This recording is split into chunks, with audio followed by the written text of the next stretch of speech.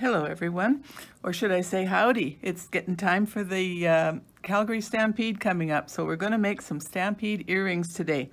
I've got these two pairs here that I've already made, and get them up so you can see close. We've got a hat on one side and feathers and a horse in the middle and a boot on the other side. So they're all symbols of the Stampede, and I've used this kind of a pinwheel circle that has all the loops to attach, and then of course a shepherd hook to go through the ear. So I used a black stone on this one. I put a little rhinestone in the middle here because these come with just nothing in the middle like this, and they look nice with a little rhinestone. So this one has the black bead, and then I did them with a clear bead as well, this one here. So let's get going on making some Stampede earrings. Here we go.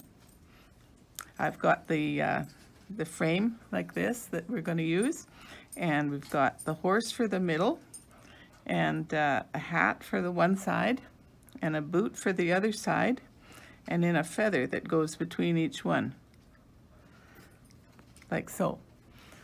And what I've used, I'm going to show you how to make a specialty little finding that's going to help to hook the boot on, because the boot has a really thick piece at the top here, and that's a little bit difficult to go through a regular jump ring.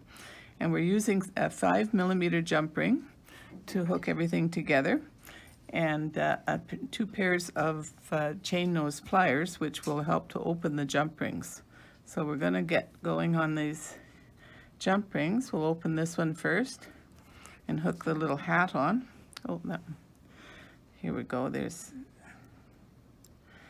And so just hook the hat onto one side. Doesn't really matter which side to start with, but we want to do them on the opposite side when you go to do the second side, so that when you see from the front of the earring, you're going to see that they are the same piece. That's not absolutely essential. A lot of purchased earrings don't have them made that way, but when you're making them yourself, we want to make them more perfect. Okay, so the second jump ring I'm going to put on the feather, and I'm going to show you a little trick on that one, because sometimes it's really hard. The feathers are one-sided, and it's really hard to get the two fronts to match up when you're putting these jump rings on. Again, always open your jump ring in on itself. So take the feather, and we're going to put the two right sides together, the right side of my piece and the right side of my feather charm, and we're going to run that jump ring through. Oops, I didn't open it far enough, so we'll give it another little twist. I don't like to open them any more than necessary, but sometimes necessary is a little bigger than you want. Okay, so here we go. Get that ring to go through that side there, and then on the front side of the feather, and we'll just grab that there, and this one with this pair, and match them up again. They're all nicely matched up. And I put the feather in the middle instead of on the one side, so we'll just change that.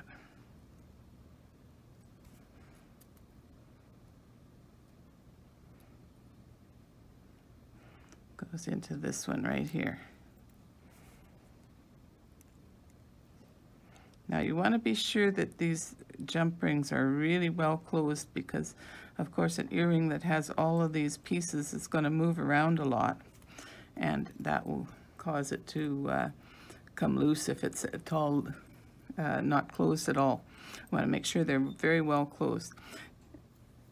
Oh, see, just like that, the feather fell off because I didn't have this jump ring properly closed.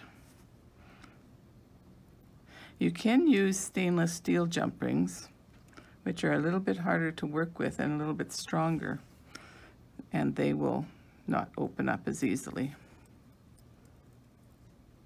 There we are. Get that closed as tight as I can there. Okay. So we're going to continue to put everything on. The horse only does have one side because its back side is different, so they have to face the same direction.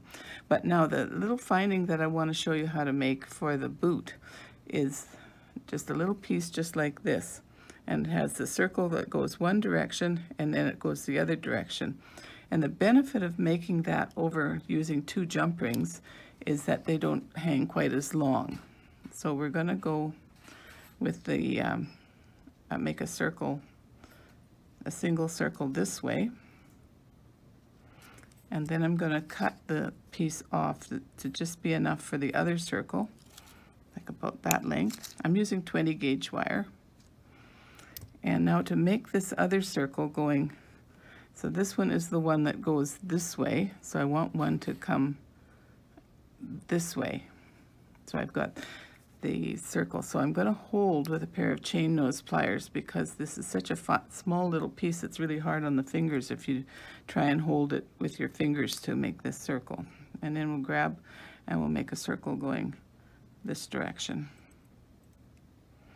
Now there's no need to completely close these because they're going to have to hook on anyway. So I've made this one slightly bigger. I'm going to use it for the hooking the boot because, as I was showing you, it has quite a thick top on it. And it does need even more opening. There.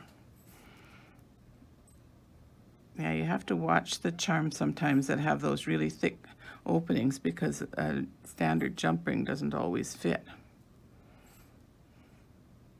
So I've got it going that way. Now this circle will have to go into the, I have to turn it one more time, and it goes into the setting here. Here we go.